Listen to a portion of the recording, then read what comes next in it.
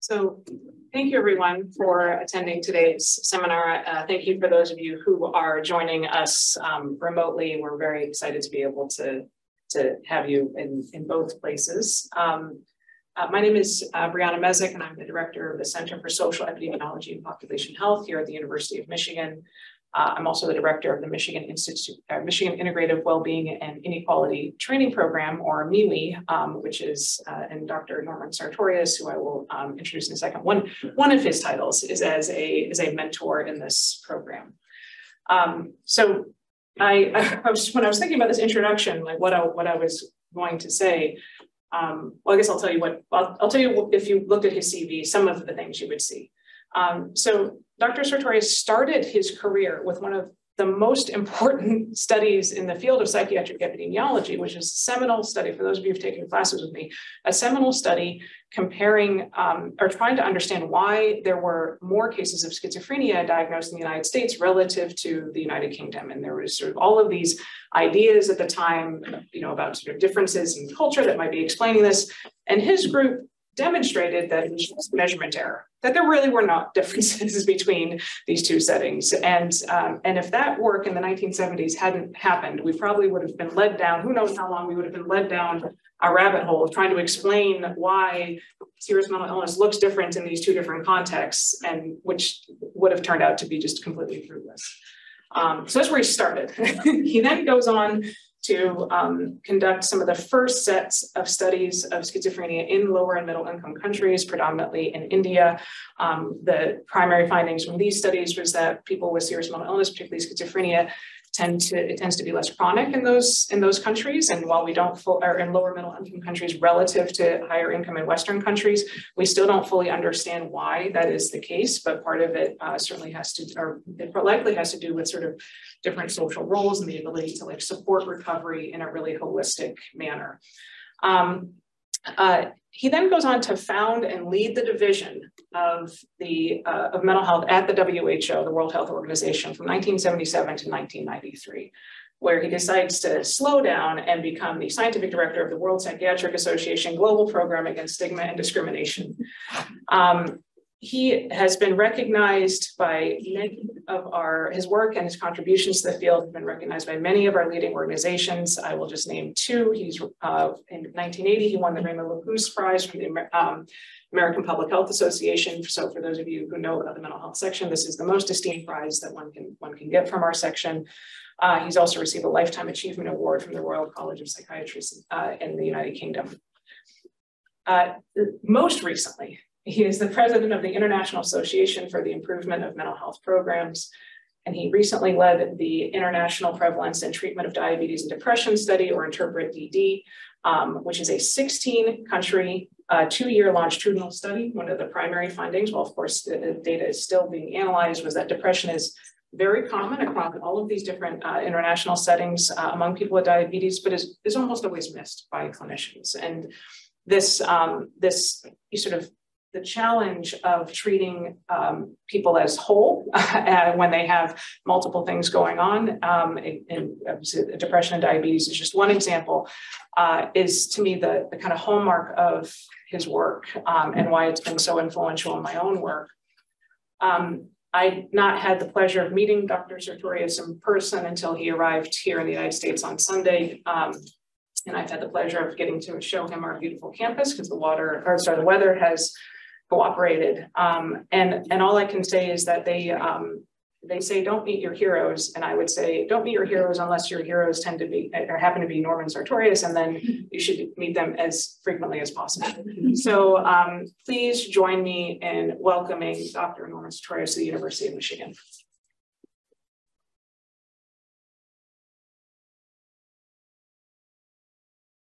Thank you very much.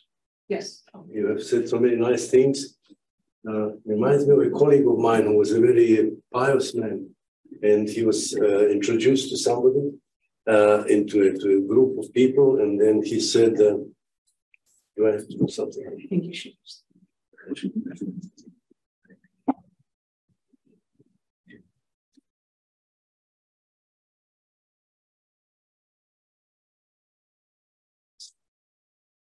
Very good. That's right. Thank you. Yeah, he was also introduced by the host, General Stern, and then he finished it. He said, as I was listening to this, I really wanted to pray to God. He said to forgive that person for saying all these things which are not necessarily all true. But then at the same time, I'm also praying to God to forgive me for enjoying it so much. Right, I think that I would like to, if I may, I will not speak for too long, but I hope that there will be some time for discussion and questions, and you might guide me to the territory that you feel is of greatest interest to yourselves. And I think that before I start talking about medicine and psychiatry in the future, it's important to remember and think a little bit about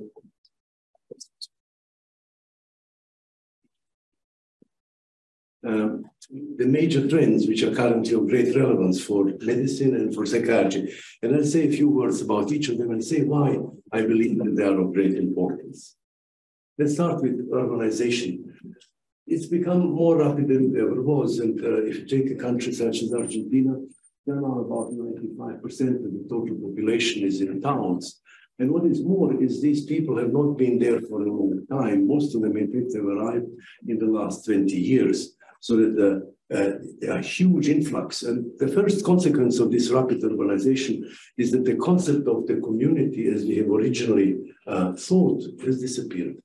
These are people who live next to each other, who have come maybe from different parts, who speak a slightly different language, who don't trust one another, and they are certainly not likely to help one another. Urban settings do not have communities as we have originally envisaged them and thought about them. If you think that, for example, when Dr. Riesinger came back from Egypt in 1842, he said it's ridiculous to have patients keeping them in hospital when they have a family. They can live with a family in the community will help them, etc. This is 1842. Since then, we've gone a long time, and this community, which was the origin of community care, has vanished. It's not there anymore. I'm always giving one example because I think it's wonderful. We are living in a 9-story house, and the only person after 10 years of being in that house whom I know is a fellow who has a dog. And he takes the dog out for a walk in the morning, just at the time that I go to my office. And we have this fantastic conversations like, how are you today? It's raining again. And this kind of a conversation. Now, I cannot imagine that this person would jump out of everything he does to help me if I had schizophrenia. It's just not on. He doesn't know who I am, I don't know who he is, and certainly doesn't care about me more than having these fantastic conversations in the elevator. So I think that is something that we should keep in mind, and for community care as such is no longer a viable strategy as we have thought it was before. We have to think about different style of community. Perhaps we have to think about creating communities around a particular problem. A beautiful example of that is a study that has been done by Anneliese Dupont many, many years ago. She discovered, and I think she was very clever because her study was done in a very special way. She asked women who had mentally retarded children, severely retarded children, what they did with their life. How often did they, for example, have sex with their husband? Do they read newspapers? When was it the last time that they went to a hairdresser? Did they buy themselves anything to put on or not? And the answer is no, no, no, no. Their life as such was consumed with care for a child. They did it very well, but it was a enormously time-consuming and life-consuming exercise. So she then said, all right, now, let's maybe try to see, this was rural Denmark, let's see whether we can get 5 of these mothers or 6. And then maybe 1 or 2 of them could take care of the other 5 children for 1 day. And then they could roll it on like that. And it was an enormous success. These ladies were coming there, and then the 2 of them were taking care of 6 children. Next day, they switched around. Suddenly, they started living again. And I think it was a beautiful example of creating a community for a problem. It didn't exist before. They hardly knew each other, but suddenly they became helping one another, and they were a community in that sense. But there are many other ways in which you could try to construct communities again if you want to rely on it. We should pay them. There's no reason that we believe that we can keep the money and pass on the care. I mean, if you want me to care for you, give me the money to do it. So I think it would be logical to say that the money should follow the one who provides care. it should not stay in the hospital or in the government. The governments are delighted about deinstitutionalization because they're saving a lot of money by not having to pay anything for the hospitals. But they are not paying anything, period. They're not now taking this money and giving it. One would expect that, for example, if you have a person who is looking after another person, that in one way or another, they would be compensated for it, maybe in giving extra time or maybe giving money or being something else. But they're getting nothing, and they're getting very tired. And it goes not only for the sick people, it also goes for healthy people. And it goes not only in countries which are rich, but also in the poor ones. Recently, China, which has always been proud about its ancestor worship and looking after parents, etc., has passed a law which severely punishes any child who does not want to look after their parents when they get elderly. And this is a law which in fact has been passed because a huge proportion of parents, elderly parents, although they had children, were completely neglected in town. 70% of the widowers, for example, in Beijing, have to hire somebody to look after them, although they have children in the same town and grandchildren in the same town. So I think that is to think about the way in which one would help them and do something for them is something that we should think about in terms of urbanization, which makes it all worse than it. Even in Bangladesh, they had to pass a similar law which obliges the children to look after their parents when they're elderly. Now, the fact that the urbanization has destroyed much of the relationship also has another factor which goes with it, and that is the factor of that the families have become much smaller, so that the burden of sharing that normally is shared among several members of the family now falls on one person only, which leads to the epidemic of burnout of carers, which has been described beautifully by the Australian researchers who have looked at the care of the elderly, showing that in fact many of the people who will be looking after elderly, demented parents, etc., have not only symptoms of burnout, but they also have a significantly higher proportion of people with physical illness, because they also feel sick, because they're exhausted and nobody looks after them properly. Now, another thing that is a little bit counterintuitive is the, maybe I should just say also another thing, I'm enjoying the quote by the Archbishop of Edinburgh, who said, we are gradually moving into an area, into a time of serial monogamy. So that people keep having other partners. That's okay. I mean, quite amusing as well. But at the same time, the child has 3, 4, or 5 mothers or fathers in the course of his growing up. And that is not so easy to swallow. And these children are growing up in these very deranged, uncertain families for a long time. And equally so, the situation of these frequent divorce rates also makes care for sick members a great problem as well. And then there is this unusual phenomenon, which probably was also which also been the cause for the COVID epidemic. That is that as deforestation progresses and as towns occupy more and more space, most of the small animals of the forest, in fact, look for a new habitat, and many of them find it in town. They move to town, and as they move to town, they come together with their diseases. And the bats, which are in their immunological system very similar to humans, are wonderful carriers of these various causes of disease and are transmitting them to humans as well. There are about 40 of them, they say, viruses which are waiting for in a queue to come and get it to humans, which are much larger and provide better food for them. But it's really a huge amount of new diseases for which we are completely unprepared. And the recent epidemic of corona has in fact demonstrated how miserably prepared most governments of the world are to deal with an epidemic of serious proportions. And then also there is, of course, the proportion of contagious diseases, which we are not talking about at all. For example, tuberculosis is a sharp increase, and it's a sharp increase of therapy-resistant cases. And not only that, but as you well know, as Keon has shown and others, the spread of tuberculosis depends very much on this floor space of the apartment in which you live. And most of the people now who are in fact have moved to towns where the space on which they live is smaller, and therefore the probability of transmitting disease is significantly higher. Now, of course, there are positive sides about urbanization as well. It's all within reach if you have the money for it, etc. I mean, it has many advantages. The water is cleaner normally than it would be in many places, and many other advantages which are undoubted, which has been also the reason for urbanization. Then there is this second trend, which I mentioned at the beginning, and that's a word that is a neologism invented typically by an Australian who worked at the World Bank at the time, and he said, this is something that we should think about. Commodification is, he says, a tendency to consider everything as a commodity, like sugar or iron or any one other commodity, which means that you pay to get it, and having paid for it, you want to have it and you can sell it, etc. So that health, which was previously an ethical imperative for society, has become an economic opportunity. The more you pay, the more you get.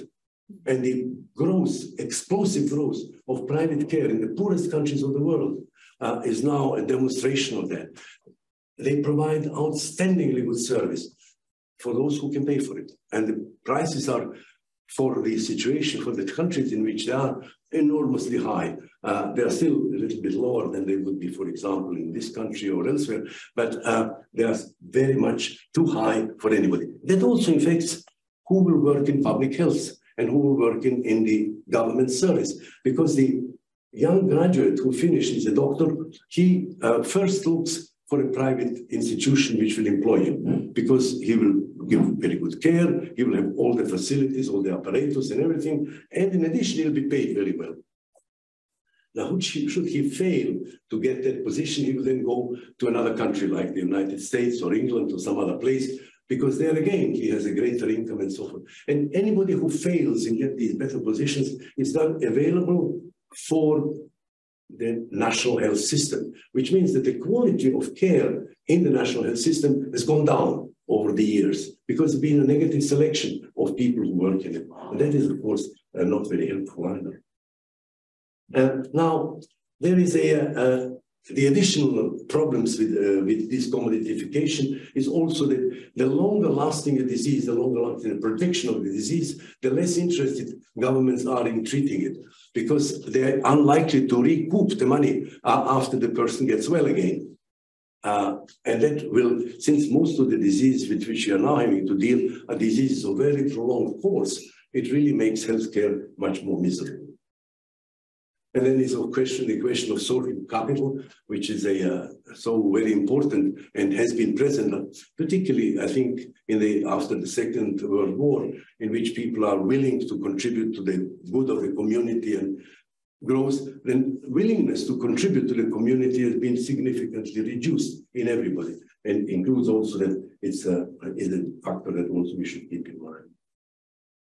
Digitalization, well, that I don't want to spend too much time on it, except that in addition to all of the other wonderful things it did, it also contributes massively to dehumanize medicine.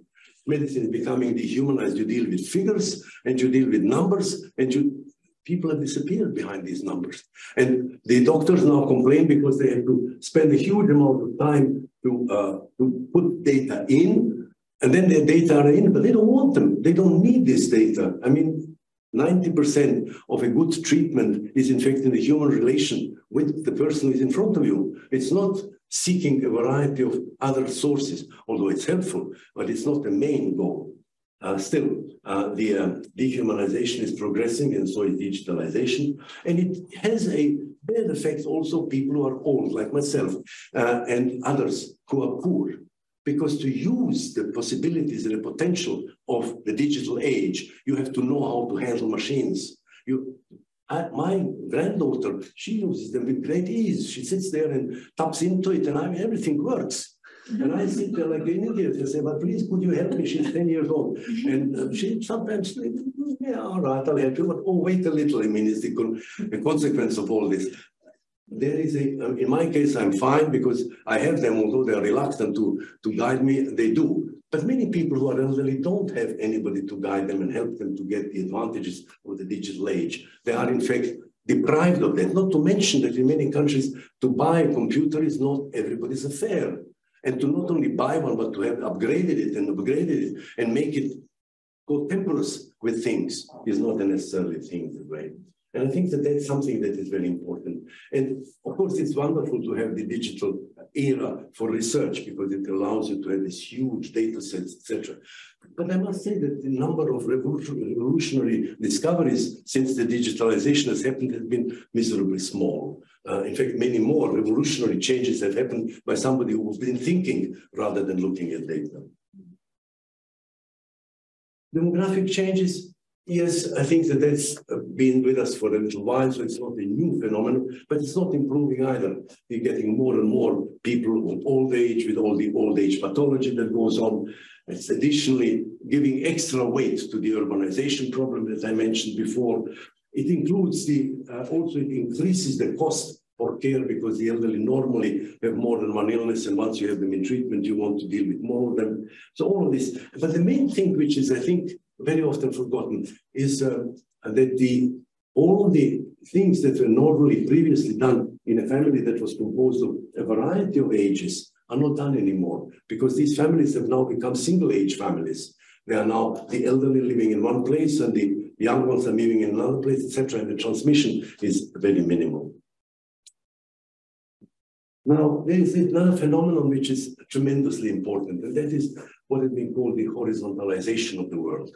The communication that exists is in fact now passing on horizontally. People of the same age or same age group, they speak to one another. Not only do they speak to one another, but they speak to one another in a language that only they understand. And I don't understand them anymore. Neither do the younger nor the older. They are living in that particular layer. And I think that is worldwide so that first an adolescent who lives in Geneva understands the adolescent in China without any difficulty, but he doesn't understand his father any longer, not to mention his grandfather, because the vertical communication has become minimal. Not only has it become minimal, but it's also become considered as being of lesser value, not something that one should seek. And so many of the problems that previously were resolved in the family by relying on some member of the family, the more experienced or older or whichever, they've all gone. They can't speak to the elderly anymore because the elderly doesn't understand them. They use words. The French, they count everything, but the French have now counted the number of new words because they have this special academy, the French Academy of Sciences, which examines all the new words that arrive and then considers whether it should include them into the French language or not. And they discovered now in the last few years that the number of new words which they don't know what to do with is growing all the time because each of those horizontal layers produces their own languages. And these languages are not comprehensible across the structure. And that is, of course, creating a situation in which you have panic, which happens in a particular layer, like it was the case with COVID now. Most recently, we've seen panic waves that have been spread in a particular thing, or notions that went through Facebook lines that have been there and so forth. So it's a very important and unfortunately consequence of what we are having. It also changes the relationship between doctors and patients, because the doctors of a certain age don't understand the children or the adolescents of another age. They don't know what they are talking about. And the adolescent doesn't know how to speak to the doctor. He doesn't understand them. And they sit each to each other and then they speak. And it's what they would call really an interview between two deaf persons. Both speak, but none understands anything. And I think that is something that is also of tremendous importance. And the quality of healthcare has been also diminished by the horizontalization. I think a few days ago, I mentioned the study by Muriel Hammer in New York some years ago. She has wanted to see to what an extent the difference between social class, between the doctor and the patient, influences the probability that the person will get a different diagnosis. And she found that, in fact, the larger the difference in social class between doctor and patient, the more probable is the diagnosis of schizophrenia. And if they are social class 1 and 4, the probability of schizophrenia was, I think, 3 times higher than if they were of same class. The classes spoke a different language. Now it's not only the classes, now it's the age groups and other horizontal arrangements which use the same language and are not comprehensible by others. And the great success of the recent efforts that have been done in Australia, for example, with the safe space programs in which adolescents have a place to which they can go if they have troubles, somebody there with whom they can speak, etc. But it's their own age is the defining thing on the door. If you have a certain age, you go there. And it's been miraculously successful. Many of the problems have been resolved because they come to these places and they speak and they understand them because they are in there. There are people who are of the same language area, with the same class language, if you wish.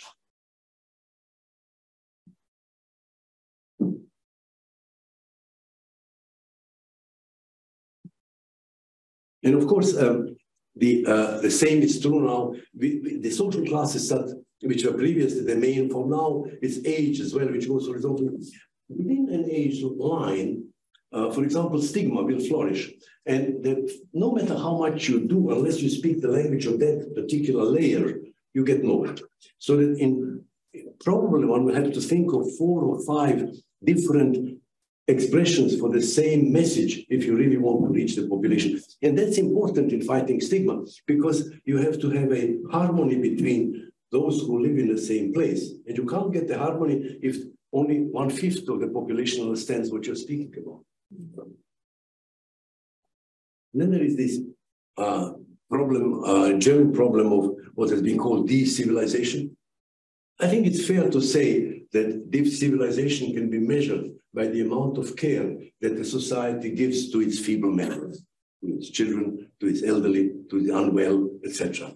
And most countries now have seen a decrease of civilization, the process of de-civilization, which is demonstrated, for example, by an increase of child mortality in rich countries and by a number of other factors which have been present.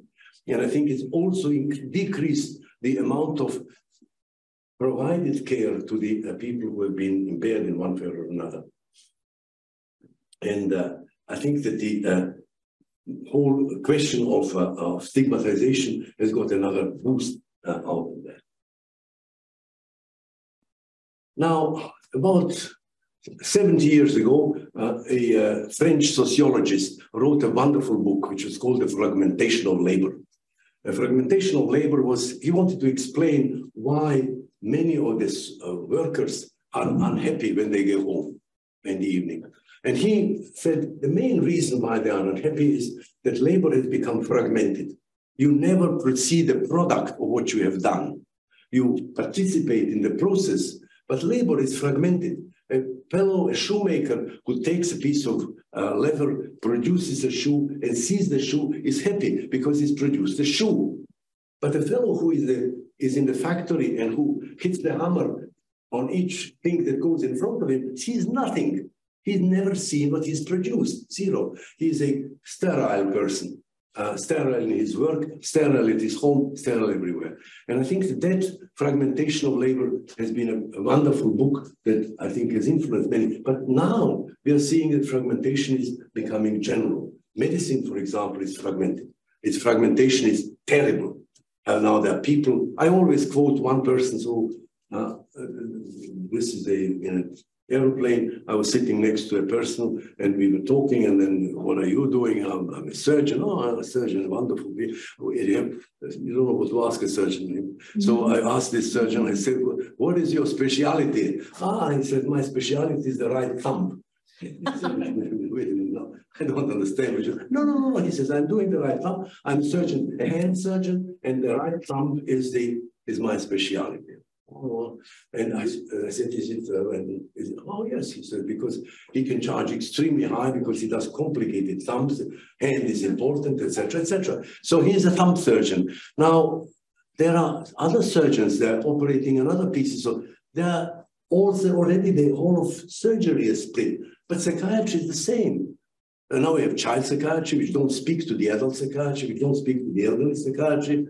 And then there are early intervention psychiatry and young intervention psychiatry, and so on it goes.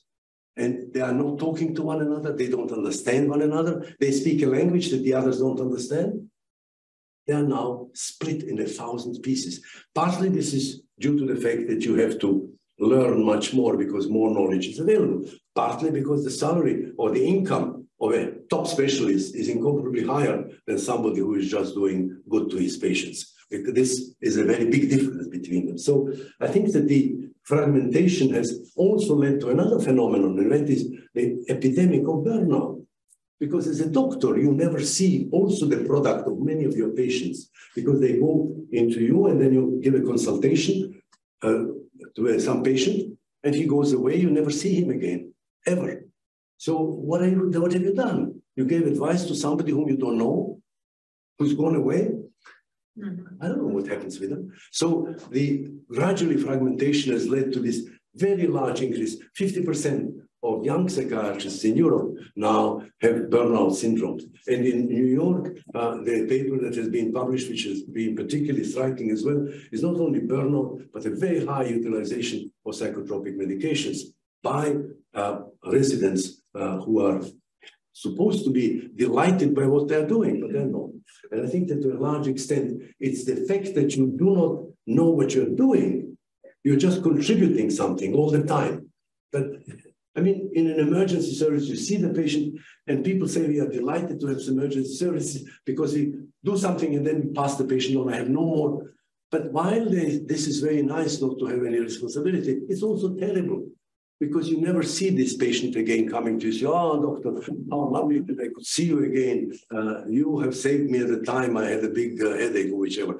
So previously, the doctor who was there, he was in fact having patients who recognized that he was a doctor and that he was important. He helped them and, you helped my child and thank you very much, etc. But that one is gone to a large extent out of medicine. You know, the doctors don't know their patients any longer. And there was a recent, very nice little study in which they asked doctors to quote 5 names of patients in the last week. And none of them could do it. It's because they are not linked anymore. There are many patients who come, they look at them, there's a file, and the electronic file and everything else, and the electronic file comes in, with the file comes the patient, you operate the thing, and it goes out. You don't know who this person was, where he comes from, does he have a mother or father, God knows. So I think that has really led to a bad development in medicine.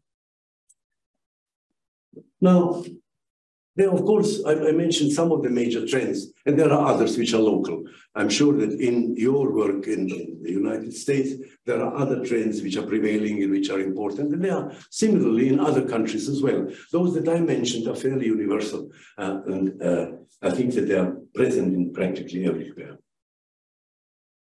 Now, we shouldn't be depressed about all of this. There are developments which are positive. I think that it's very likely that we will, by nano industry and by whatever it's called, the artificial intelligence, and by all the other fantastic things, we will produce new medications, new tools, new ways of living. Everything will be fun.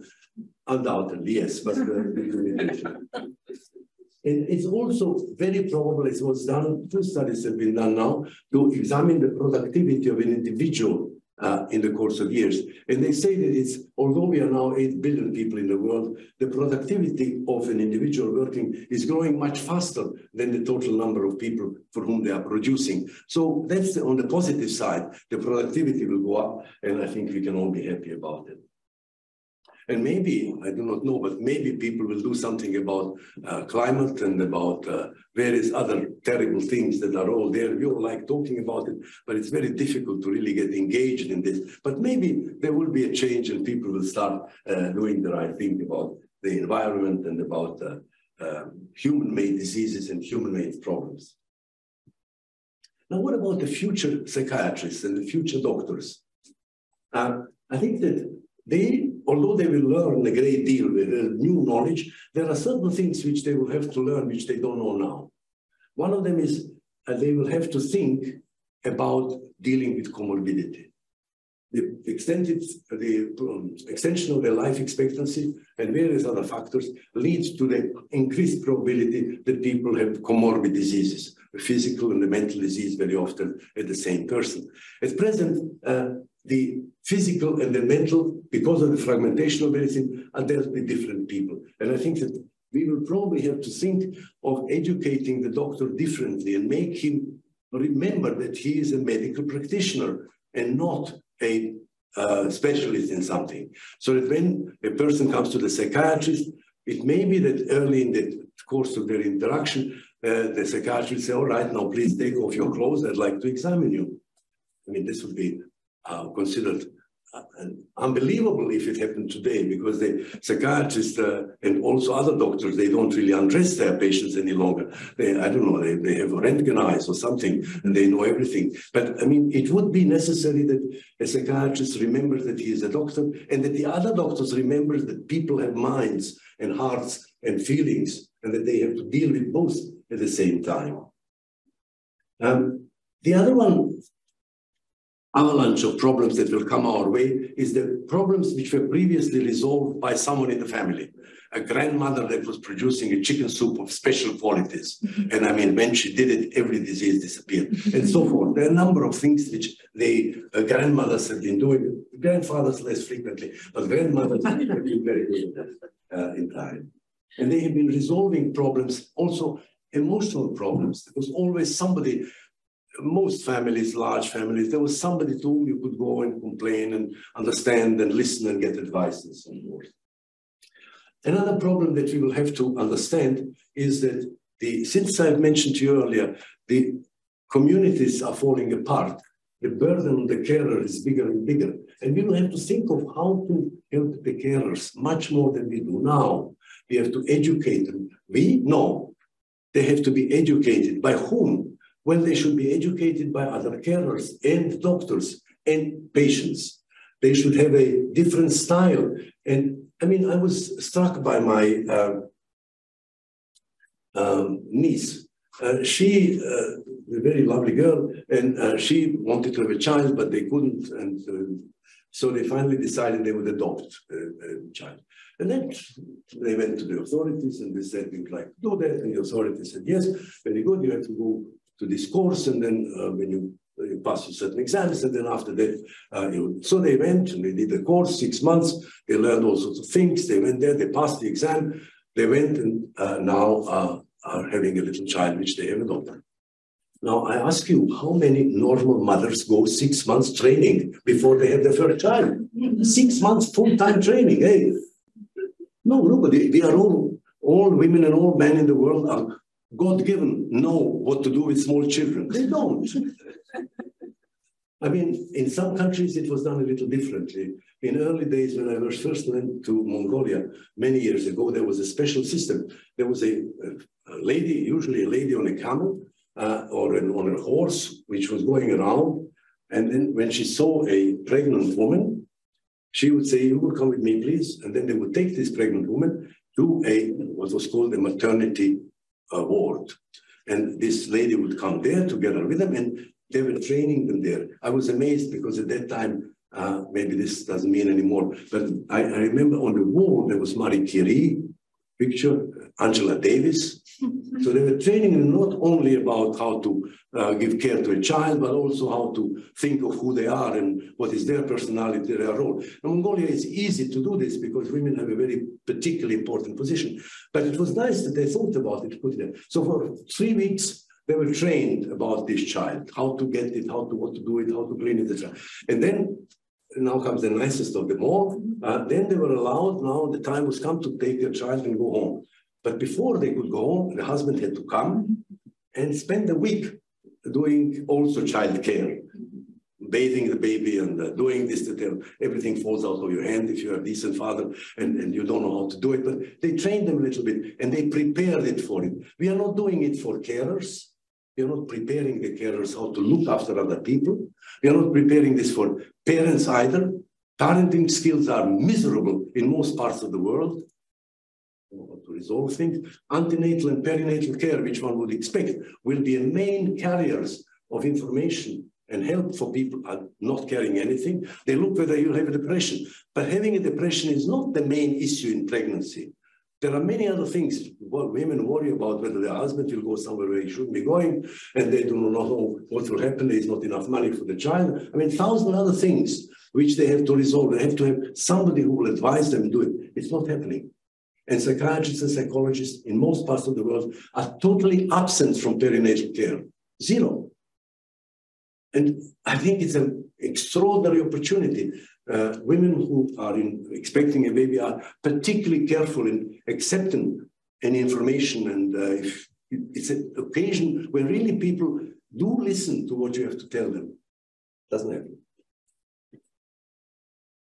Now, I think that the physician will have to also start thinking on how to deal with all these machines which they have, because they have so many machines, but they would have to learn how to use them properly, and because the machines will replace them very soon. And many of these things that we are now taking as granted, I think, are like that. But they will also have to learn that most of the healthcare is defined not by the doctor, but by the government, by what is provided to the population, to what an extent the population have access to certain types of help, support, money, etc. Care and particular interventions. So if a doctor wants to be useful, he will also have to learn how to speak to people who are organizing the world. How do they speak to people who are in government? How do they speak to ministers or to local authorities? They don't know. They are produced as doctors. They know how to deal with diarrhea, but they don't know how to convince their local authority, local administrator about the terribly important measure that should be taken. So I think that's something that they will have to, and they will also have to probably remain interested in supporting, which they are not doing at present, supporting research which speaks about how useful it is what they're doing at present. So if you want to do this, we'll have to probably completely change the way in which doctors are selected. It's not, being a doctor is not the same as being any other profession. It has certain advantages, certain disadvantages, and requires certain things. And there are extremely few medical schools which in fact do a detailed assessment of wishes, ideas, expectations, and also knowledge and personality of people who want to become future doctors. We should make it easy for people who start medicine and don't like it too much to switch to something else. Because some of them start and they're okay at the beginning, but then they stop being okay and they want to go somewhere else and they can't because they're now already spent 3 years of their life and now they will continue and they'll become truly miserable doctors when they are finished. I think we should also think about all of the legislation concerning health and make sure that every single law has a sunset clause. Sunset clause which says this law is valid 2 years, like on a tin of cherries. After that date, this law is no longer valid. We have to look at it. Maybe things have changed. Think of the fact that, for example, in Senegal, they are having a mental health law, which is almost like that copy of the 1898 copy of the French law on mental health. 1898. And I mean, Senegal. But most of the European countries have not revised their laws properly. Until scandals happen. When the scandal is happening, then they revise. But before that, but they should in fact look at the laws with sunset clauses every time. You should say, this law is valid until such and such a date, then let us examine it again. And not only laws, but regulations. Equally so, regulations within the health system as exists. They should also start thinking maybe some of the old things which we were doing before, like washing hands after you've been to the toilet. That's sort of disappeared as a normal, very expected thing. I don't know how many people say this, but I know that most children don't wash their hands any longer after they've been to the toilet. Maybe they are now doing their toilets in ways that are yet undescribed, but I mean, it would be nice if they wash their hands, but they don't. And there's a number of other things that were previously included in elementary health education, which should be revived, and I think which should be put in there. They have vanished altogether. And the ignorance levels about what you should do if a snake bites you or whatever else are just unbelievable. And then I think that it's also important to remember that stigma of mental illness or any other stigma is created at the age of 3 or 4 years. By 4 years, you have created your concepts. It's like, there is all these animals at the age of 2 or 3. Some are very big, some are very small. Some run fast, some don't run fast, some are nice, some are not. All of them have one thing in common, and that is they bark. And hence, anything that barks is a dog. And that concept formation is finished by the age of 4. Equally so, all people who are mentally ill have one characteristic: they're dangerous. And the child knows that they are dangerous by the age of 4. It's very early that the prejudices, very early that the opinions, because concept formation helps you to understand the world. If you have to remember for every bloody dog what his name is, there are, I don't know how many thousands of different species. You die knowing nothing but these dogs. At present, I think the notion is, no, we will do stigma programs when they are adults. Very difficult, very unlikely that we'll have great success. It's the parental home where stigma work has to begin. It's the first class in primary school where children should play and learn in playing how to accept a person with disability, any disability, mental or physical. And if you do it, we've done it in Pakistan, it works like a dream. It's not only do they learn that this is different, but they go home and educate their parents. They say, no, you can't do this. My teacher has told me, etc. So they really, it's an early time. It's this period between 4 and 7 or 8 years where we shape the relationships with other people who are different from ourselves. And I think that's a time which we should use incomparably better. Now, I think that education, postgraduate and undergraduate education, one of the things that I think is particularly important is to think of ways in which we can train people together. We should train people separately, but we should also have a period in which the nurses and the social workers and the lawyers and medical students are trained together. Not only because they learn the same thing, but because also if they are being taught together, they will respect each other a little bit more than they do at present. At present, all of the medical professions, all of the professions dealing in health hate each other in the life. And they know that the others are miserable. And knowledge is clear. I think that there's also the question of in-service training, which should not be made as a terrible thing, but maybe people could organize their postgraduate in-service training in a nicer way, in which it would be more in the form of a friend we get together once a week, maybe to talk a little bit. And learning in this way would be of tremendous importance. It's very rarely happening at present. It's usually very formalized, which means that you have to reorganize your life to attend something. No, it should be in the last hour of the working day for half an hour, talk about what is new maybe. That would be acceptable. It would not harm people. We should also think that carers, in fact, do a fantastic work. They do 90% of the care. We tell them something, but the care is done by them. So why not invite them to teach? I'm looking all the time to see which of the departments of psychiatry invite carers, fathers, mothers, brothers, sisters of people with schizophrenia to come and teach how do you look after a person with schizophrenia. Because you don't look after a person with schizophrenia. You just examine them, you give them a diagnosis, you give them a treatment, goodbye. And occasionally they are on a ward, you're not looking after them either, because it's the nurses who look after them, and you as a doctor don't. You just take this extra position and the pen in your hand, you write down things. I mean, that's not the way to do it. And I think that would be something really, on one hand, improving training, but on the other hand, also recognizing that the job that the carers do is valuable and makes them people with special knowledge and people whom we should respect for what they're doing.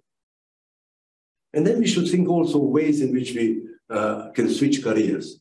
Because, you get to the age of, shall we say, 32, 33, and you discover that your job stinks. I mean, it really stinks. You don't really want it. But now to go to another job, that's the work of a hero. You have to restart again with students of no age at all, and you have to take all the misery, and now you're aware of that misery because you're an old person, but previously you thought it was normal. So you go up there, and now, instead of that, we should think of ways in which one can switch careers if they don't work very well. We should think of ways in which we can allow people to move into an area which is more easy. And then we should also, of course, think about education, about health. I already mentioned this a little bit. And I think that the main thing about selecting people for healthcare in general is by their personality, by the way, the extent to which they can and are willing to do something with empathy for people around them. I think I've recently read, I mentioned to somebody about this little book that came out in New York, and everybody seemed to like it, which is called The Rabbit Effect. The Rabbit Effect is all sorts of, the 75 pages are not very good, but the first few pages are very good. The 15 pages tell you the following. It says there was this laboratory in which they were feeding rabbits with a very bad diet, which had a lot of fat and, I don't know, other substances which you did, in order to examine to what extent these bad diet produces heart problems, heart failure. And they gave this to a large number of rabbits, and all the rabbits were dying as they should, except a small group of rabbits which did not seem to die. And they did eventually get sick, but much, much later. And some of them did not want to die at all. And they didn't know why this was, so they looked at the light, and the same light, everything was there, except there was one thing which was different. And that was the difference that, in fact, one of the lab technicians who was looking about rabbits loved rabbits. She just enjoyed being with them. So she would come there and she would talk to them a little bit.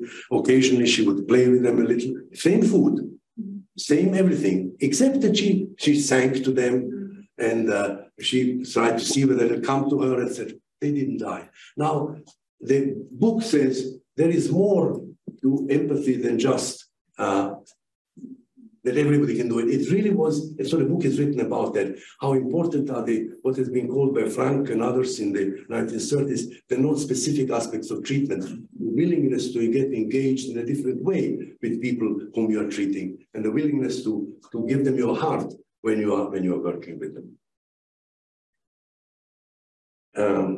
Yes, I already mentioned about the ways in which we could perhaps change our care arrangements, think about replacement of or rather compensation given to people who provide community care, which will maybe attract them.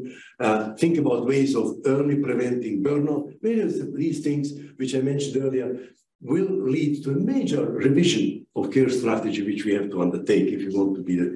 And I think that the system which was called in German, the Weglaufhaus, this is a arrangement which they had in some bigger towns in Germany, in which a person who is having another episode of a serious mental illness, he doesn't have to go to hospital. He goes to another place, it's an apartment usually, in which there is one nurse or sometimes a person with an experience of mental illness, and they come there and they spend 3 days in peace without the problems at home. And many of them, in fact, recover these extra 3 days of holidays, if you wish, from everything, makes them capable to cope again. It's a simple arrangement. It does not cost anything, but it has been very helpful for many. And there are hundreds of similar examples which we are not respecting sufficiently. Little things which have been done, which we should seek out, write up, research, and make part of the normal education.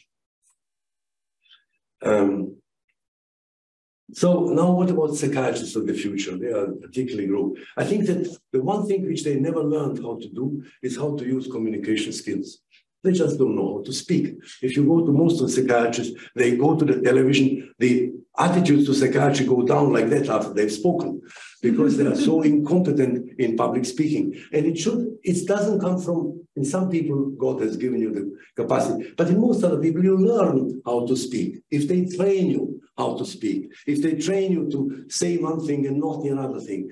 And it's a matter of training more important for psychiatry than for other disciplines, because 90% of the work of a psychiatrist is convincing others to help the patient whom you have in front of you, in one way or another. You have to work with a group that will keep that person alive. The fact that you're prescribing a drug is an easy part of your job, but it's the rest which really makes such a big difference.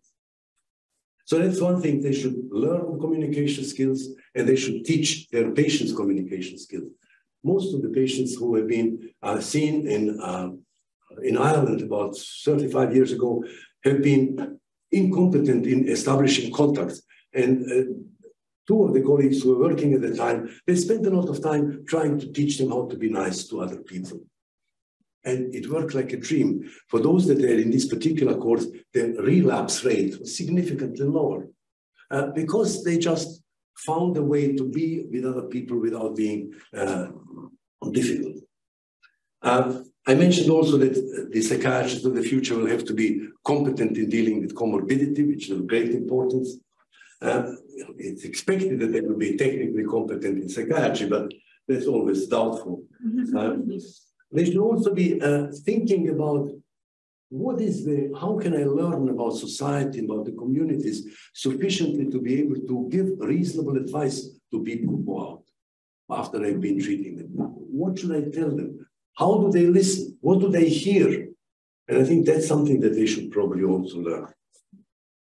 They should probably also think of ways to develop and involve people who had mental illness to help them to understand how things are done and what they don't. I'll tell you an example which I think struck me very much. We did a study in some 20 different countries in which we asked doctors, young doctors, to ask the patient on exit, how was the treatment? How did you like the stay in hospital? And they got positive results. And some of them, however, they also asked them other questions like, what happened to you, etc. And at least two of the hospitals, the patients said they were beaten by staff. Yet, when they were asked, how was it, the treatment, they said fine. And they said fine because the outcome was positive. They came out of the hospital without the disease for which they went in there. And they were not quite sure whether maybe beating is part of the treatment because nobody told them. So I think that I'm mentioning this example because I think it's of such tremendous importance to really see what is, in what way we can listen to patients when they are telling us things about how to improve care, etc. Because very often there's some positive event which overshadows everything bad that happens in your own treatment of them. And I think one should learn about it and be aware of it a little bit more. So I think that the world of tomorrow will bring us many changes. And I think that many things will change, but the need for empathy will remain the same. It is the central part of all our medical professions. And I think that we should probably start changing first ourselves and then the training of others. And so perhaps in the future, we'll have a better way of looking after our patients and also a better way of living with ourselves. Thank you very much.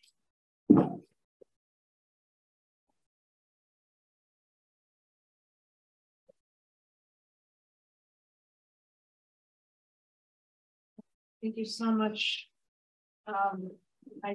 We're on webinar too, so I'm trying to think about how we should handle Q&A. Let's start here in the room, and I'll look at the. Oh. Okay. Oh, I think I've got I think I'm okay. Thank you though. I appreciate it. So thank you, Alejandro, for keeping everybody there. So questions for Sartorius?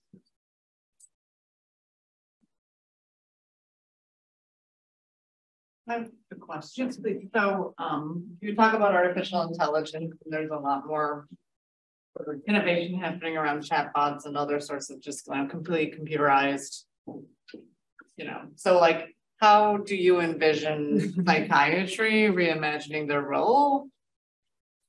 Given the, I think there's a lot of physicians who talk about, well, the computer won't replace me, it will enhance me, it will augment me, right? But I guess curious about your thoughts on the overall adoption over time and like what that means for the fields.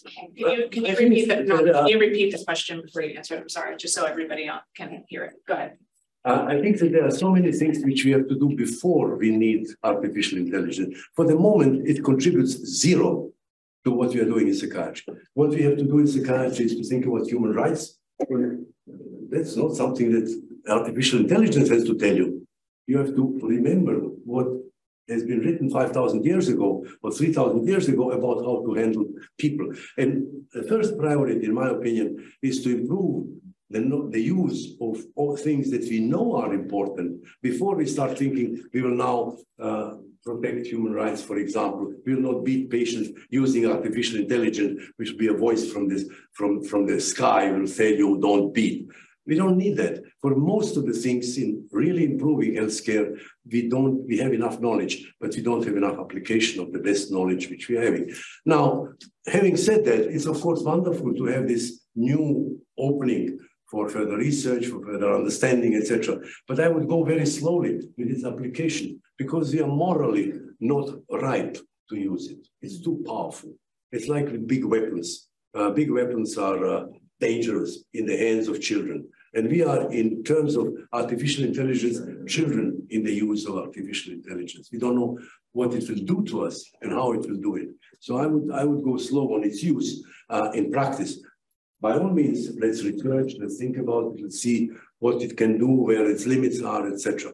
But I would go slow with influence. We will, unfortunately, we will not be able to protect good medical care from it.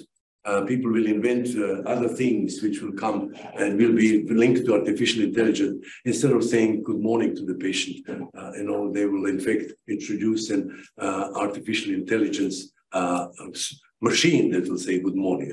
That will cost $1 million, the machine, and I mean, it will be just as useless as most of the other machines. Please go ahead. Well, thank you very much for an amazing talk. I'm interested to hear from you about resilience. And do you believe that resilience can be enhanced at a later age in adults or older adults? And can resilience be also a negative thing sometimes? Well, if you're a bad man or bad woman and you are resilient, it's very bad for him. But I think that for resilience as such, to a large extent, is also inborn. And in a way, I think that we are much better served by very carefully selecting and helping people to select the job which fits them as they are, rather than to think I'll put you into this job and then I'll teach you how to be resilient. If that job requires a lot of resilience and you don't have it, don't go into it. So I think that advice about what you should be, or what kind of a job you should take, because within each of our professions, there are many different sub-jobs which one could take. And I think it's much better to seek something in which you fit rather than try to develop an extra feature that will help you to fit into that thing. Sometimes it's unavoidable. And for our patients, it's very often necessary to think about. Resilience can be increased a little bit. There is a number of strategies which can be used. It's a lot of work. It's very hard work. It's a question whether you're using your time in the best way by enhancing resilience or doing other things like phoning the household, the house manager not to throw the patient out of his room. It's a matter of priority. I think that many of our interventions will bring results, but they require so much investment that you have to think of whether some other thing is also useful. So yes, resilience when you can, it's good to know about it, to know whether people are resilient. There are techniques to improve it and enhance it. It's a lot of work to do it, and one should do it only after the other basic needs have been satisfied.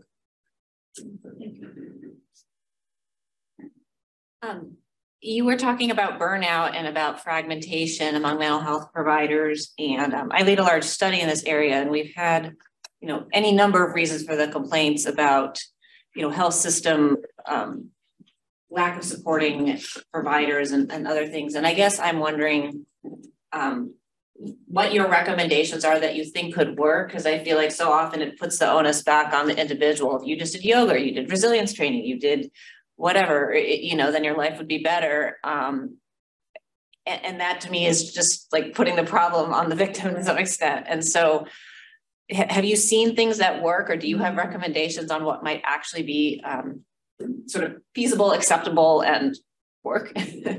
Well, there's a number of studies that Dr. Walton and his collaborators have done, trying to see what happens with the attitudes and the way in which doctors or students of medicine develop over time. And he saw that these students in the first and the second year are full of humanism and feeling for the social and looking after people's hearts, etc., etc. And as they go on, we are gradually training them to lose all this. So that by the 6th year, they are becoming human, thanks to our education. And I think that that's really the important thing which we have to remember. The real doctor is created in the first 2 or 3 years of his studies. That's where you have made him. After that, it's just a receptacle of extra knowledge, skills, which he has. But the original attitude, which has to be at the core of the medical profession, is created very early in life and subsequently also very early in the medical studies. So I would say that probably a very great point of emphasis should be in the first years of medical studies, where you really develop the attitude of the future doctor to his profession, to other people, to people with whom you work, people whom he treats, etc. And that's a fairly neglected area. You put into the first years of medical studies in most parts of the world completely inhuman subjects, histology, anatomy. I mean, the fact that I to this day know that there are 8 bones in this part of my head, and I know name each of them, has not made me more human. It has, in fact, I just made me very proud that I could live. I could had to do it in a special way. There was a sack of bones to go in with the hand, and you have to take out the bone and say what it is. So I could do this. I mean, did it help me to become a doctor? Better doctor? No. And I think that really is the orientation of the medical studies, and equally so the orientation of the institutions in which you work. The first thing that people have to learn, and the first priority they should be given, is very probably there. And there are numerous minor things that one has to learn. It is, for example, in my institution, not my institution, but the rule is when a patient gets into the door, through the door, you get up, stand there while he sits down. Not much, but it's somebody who stands up because he respects me, so he'll speak to you differently. And I think that there are 1,000 things in which one should really think about the relationship, which is independent from medicine, but so important for medicine. If the patient trusts you and respects you and you respect him, he will accept advice in a different way. He will not seek another alternative advice. He'll listen to you, etc. So I think that that's something that we should also learn. I mean, the shattering recent studies that have shown that the average duration before the patient is interrupted when he speaks to us is, I think, 15, 20 seconds. The patient comes through the door and says, I have a terrible headache, doctor. Before he can say another sentence, he says, since when? And then he says, but this has been last 6 months. And where is it? In front of you? Don't ever let. We've done one study, a small study, which I think was quite interesting. We have asked the general practitioners to, when the patient comes in, to say, yes, what brings you here? And then for the first 3 minutes, they were not supposed to speak, the general practitioner. They could produce, noises, but no more than that. And then we asked the patients as they were coming out, how was the interview? The interviews at that time were, you must take this into account, that normally a general practitioner at the time after when I was working with this, was approximately 30 to 50 patients every 2 hours, so very short time. But when the patients came out, we asked them, how was it? They said, I've never been advised so well as today. That was the general comment. And it was no more than making people shut up, listen for a while. And I think that's so very difficult and you have to train it early on. That I would think is the central part for increasing improving the relationship between doctors and patients as they go on. Once they have, so to say, already all made, it's very difficult to change them because they know everything. So it's very difficult to change them. So you have to steal their students from them and teach them secretly. You importantly highlighted that with a progressively aging population, physicians will need to become more increasingly competent in working with patients with mental and physical health comorbidities. I think an additional consequence of an aging population and a declining birth rate is increasing stress on the young. So to support a growing post-retirement portion of the population, and I think combined with sort of increasing expectations and higher levels of education to enter the workforce, for instance. So I'm curious about how you think about physicians' roles also in working with younger and working age individuals with that. And I'm not sure I understand the question. What is the question specifically? So specifically, the consequences that there's going to be increasing stress, I think, also on younger individuals entering the labor force to support a progressively, post-retirement portion of the population and the mental health implications of that. And so I'm curious how you think about psychiatrists' role in working with sort of younger individuals. Well, I think that to start with, I think that one of the consequences of the Second World War, or rather the preparation for the Second World War, was the massive flight of psychoanalysts from Germany to New York. And they have come here and they've infested the rest of the territory, the rest of psychiatry by psychoanalysis and concepts that are related to it. And they're still surviving in this way. And I think it was helpful at the time, but as time went by, it became less and less helpful.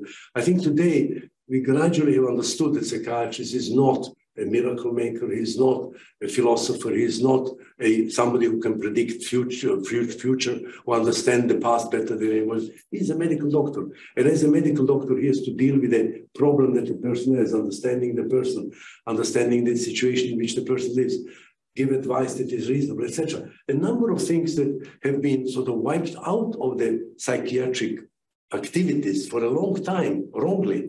And I think that's something which we have to reintroduce into psychiatry if we want it to be a useful discipline.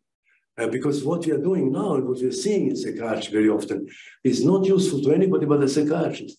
They feel very good about what they're doing, but they are not particularly useful in that.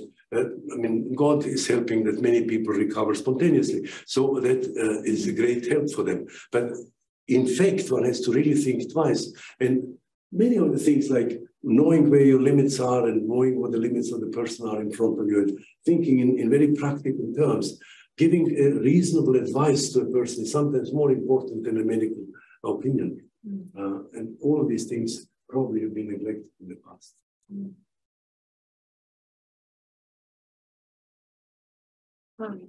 So like you mentioned before, that the world has been increasingly fragmented, also alienated from the works of labor. Do you see this helping the efforts of reducing stigma or harming?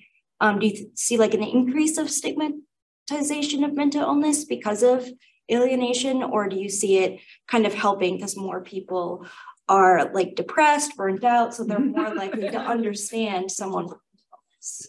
So it's kind of difficult. I think that there are two factors which are important. The one factor is the stigma and its consequences. And the other factor is the compensating factors. So stigma will have worse consequences if you remove some of the other things. If you remove, for example, an understanding family from the person, stigma will be worse. So even if stigma remains stable in its strengths, depending on what happens in a society, it'll become more important or less important. So that it's not stigma alone. By killing stigma alone, we will not be there where we would like to be. We have to really think of what is happening in society in general. Is it likely now that people will help each other anyway? And not relation to this particular stigmatized person? Or is it that they are less likely and less willing to help one another? In which case stigma becomes even more noxious than it was to be. So I think that stigma cannot be considered in absence of the factors of human relations in a particular society. Stigma is just one of the many things. Many people carry various types of stigma, depending on what they are. But it's the rest of the relationship between people which you have to keep in mind. So if you ask me whether stigma has become worse now than it has become before, yes. But it's not because stigma is worse. it's because many of the other things which were compensating against the consequence of stigma have disappeared. Throughout your talk, I kept thinking that this is not a talk about a psychiatry, a future of psychiatry. It's a talk about a different revamping of foundations of society as a whole, like values, because psychiatry is only one aspect of it, and they're a product of their society in which they were raised. And then the next question I kept thinking is, so where do we begin? And then throughout the talk, you kept talking about different training, different type of education. But then I go back to the same like values. But what the training is motivated by certain values that they're held in and recognized in society. Our current values in this society, at least in the United States, are productivity, progress, money. That's why we see the education we have. And that's why certain things doctors are fragmented and urbanization, all these aspects that you mentioned. So I guess my big question, and it's not something, I don't know, who knows the answer to it, is like, what's the model? Is there, where do we look? How do we begin? How do we integrate the value of, again, slowing down and caring about each other? Well, what is within our power, many of yourselves, is many of you have teaching responsibilities. And I think that these teaching responsibilities offer an opportunity to do something which may change the person when he comes out of your teaching.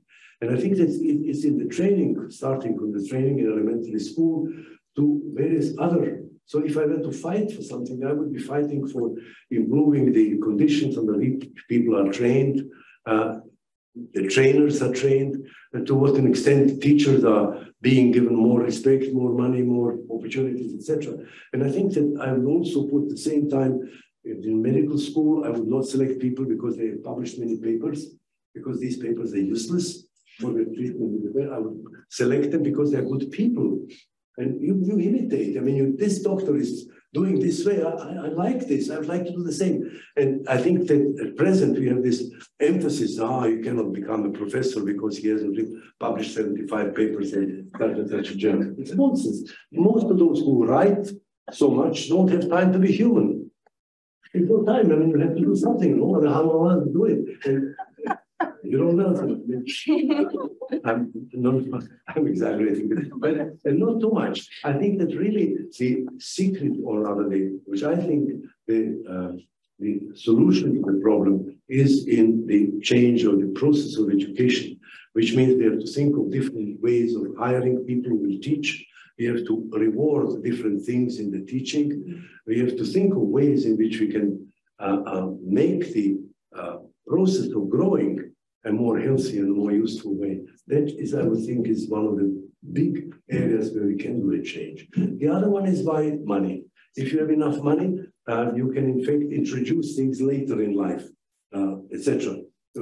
By special arrangements or different types of services, or I don't know, taking your patient for a holiday for a fortnight to Italy to come back again. I mean, during these 14 days, you will have wonderful time with him. So there are many things, but that's not within everybody's reach. What is within every one of our reach is training others, teaching other people what to do, and be making people aware of for example, I was recently trying to see whether people have learned about what is called the registers of communication. And what the hell is this? And yet it is a terribly important thing. I remember when I was a young doctor, my teacher at the time, he had a habit which I 10 years later understood was very important. The patient would come through the door. He would see him, he would do everything. Then when the interview was over, he would go out, he would open the door, put the hand around the shoulder of the patient and say, "In general, how goes it?" Here the patient opened completely different world, which suddenly became open. And I learned at the time that how important it is to understand that when you are speaking with a patient, you are in a patient-doctor relationship. And the patient has a certain idea of what he may or may not tell you during that relationship. And when you now change the relationship as if it was your brother or friend, he suddenly comes out with other information, which, however, is more important for the treatment than the one which you got in the first register. And I think that having is one of the things that one should teach students from the day one. That is how you do it. I mean, how you understand the patient's position sufficiently to give him advice which may be helpful.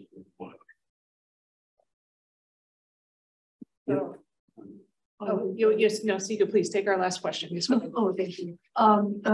So as someone who wants to be a future psychiatrist and a future adolescent psychiatrist, you talked a little bit about horizontalization. I've seen this. I'm a young adult, where people tend to be more comfortable talking with people their own age, and then when they go to the doctor, they'll leave certain things out. Either when you're really young, you're worried that a therapist would tell like your parents that you feel sad or something like that, and especially if you're in like a not safe home environment.